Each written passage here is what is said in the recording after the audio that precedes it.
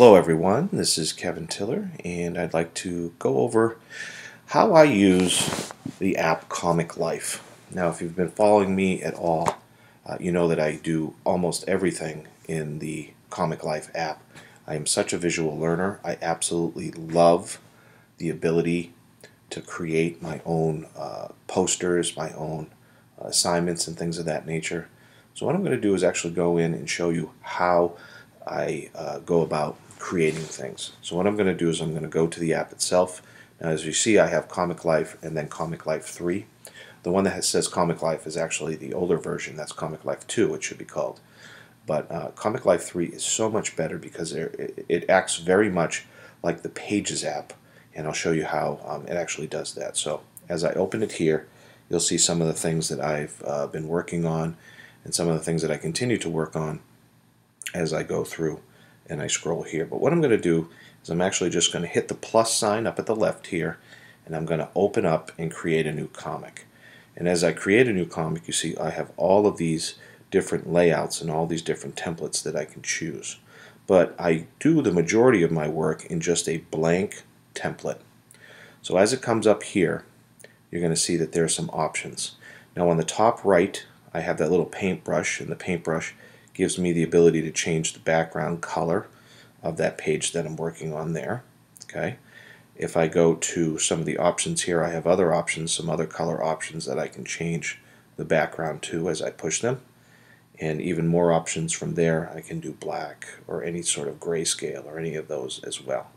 So as I go back, I'm going to go up now to the plus sign. Now when I go to the plus sign, you're going to see that there's a drop-down menu, and there's 4 different options that I have. First of all, I have anything that is in my photos. So any of the photos that I have taken or any of the pictures that I've gotten off the internet, I'll use those. Then I have arrows and all sorts of different shapes that I can put on there. And then I can go to these sort of stickers that I can place on there. And then there is web photos. I haven't used too much of the web photos only because I do take a lot of my pictures off the internet. And I'll actually show you how I do that right now. So what I'm going to do is I'll go to the internet, and let's say that I want to go and I want to get a picture of a basketball. So I just type in basketball, and no, that's not basketball, that's my website. But a basketball that comes up, and as you see, I've pressed on the word images. And as the images come up, I'm going to press on it, so the first one there. Then I'm just going to press on it, and I'm going to hold until the word Save Image comes up. Then I will hit Save Image, and then I will quit out of the internet, and I'll go back to my Comic Life, and if I hit the plus again, you're going to see that that basketball actually comes up, and then I can use it, manipulate it, make it different sizes, or whatever it is that I need to do on that page right there. Now I do want you to notice there's one thing that if I go back to the internet again, I'm going to search for the word basketball, and as it comes up, you'll see that there are different kinds. The first kind that you see there, in the background, you actually can see these little checkers. That means that the complete background is removed from that picture, and the only thing you're going to get is that basketball picture. If I go and I look at another picture of a basketball, let's see, let me take this one. Let's see if that one has a checkered background. Yep, that one does, so I'm not going to take that one. But let's say this one. Now you see that there is no checkered background in the background here, so that means when that picture uploads, I'm going to get that full white background as well. So there is a way on the app that you can actually take out the backgrounds of any of the pictures that you have, and I'll show you how to do that right now. So what I'm going to do is I'll save this picture, I'll save this image, and then I'll go back to the app, and I'll get rid of this one. I'll just press on it and hit delete, and then I'm going to add that picture. Oops, go back to my camera roll instead. That's where it was saved. And as you can see, what I'll do is I'll change the background of the page so you can kind of see it better. Now, what you can do is press on it, and then there's something called Instant Alpha. And Instant Alpha actually allows you to remove the backgrounds of the photograph. So, when I'm done, boom. Now, if I go back and I change the background, you can see that there is no background, just the picture or that shadow itself. and as I go back here, it kind of looks pretty cool. So that's how I've done a lot of my graphics and things of that nature, is using the pictures without the background. Those are actually called PNG files, or I've used the Instant Alpha function as well.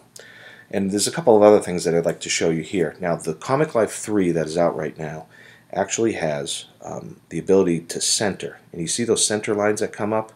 And so that's in the dead center. If I take this picture and I put it right there, that's in the dead center of the page. Whereas Comic Life 2 didn't have that. And that's what I mean, it acts like pages. If you ever go to the Pages app on the iPad and take a look around at that and try to put images in and things like that, they are those centering lines. Now what I'm going to do is I'll take this picture and I want to duplicate it, so I'll hit copy and then I hit paste, and then I can center picture on picture, just like that. As you see that line that comes across, center picture on picture. So that's very, very cool. Now the other thing that I can do in this app is I can take the lettering and I can type in basketball, and I can take that lettering and make it bigger. And then I can go up to the paintbrush and I can change the different style of lettering that it is. So I can make it all sorts of different funky fonts and things of that nature. What I could also do is I can change the colors of it as well. So if I don't like that blue, I can change it to that one, or rainbow, whatever it is that I want to do. And again, that has the ability to be centered as well. So many different things that they were able to do with the Comic Life 3 app that makes it so much better than the Comic Life 2 app. Now, don't get me wrong, Comic Life 2 app was awesome.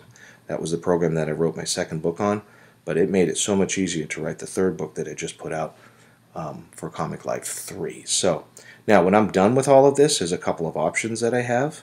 I go up to My Comics, where it says My Comics. I hit that, and that saves it. So that'll save it to my program here.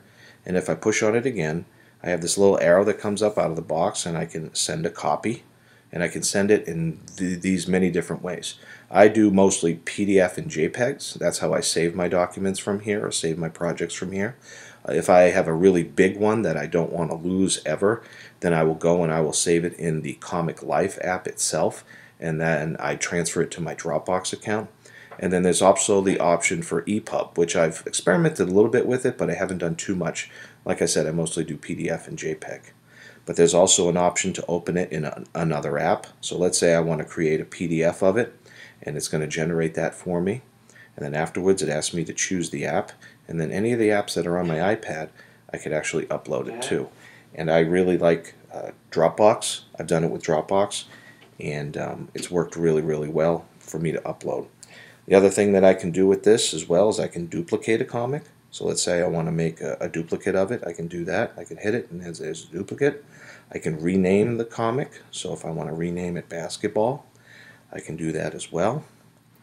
And then I'm done. And then if I want to trash it, if I don't want it anymore, then I can simply hit that and then delete the comic, and it's gone. And so it's very good. And I can also print as well if I need to. So if I find a printer, air printer or whatever, we have one at home, but it's not on right now, so that's why it's not coming up. But you can do that as well. And if you want to send a copy, let's say it's a picture that you want to send, and you want to send it not just to Dropbox, but if you want to mail it or put a message or put a tweet or save it into the Pocket app or just save the image when it says Save Image, that will go directly into my camera roll. So that way I have that later on if I'd like to use that for whatever it is that I want to use it for. Maybe I want to use it in another document. So I have that available as well. So there we go. So there's a review of the Comic Life 3 app. I hope you found it informative, and hopefully I've been able to sell you on the program because I absolutely love it. So thank you again for watching, and we'll see you next time.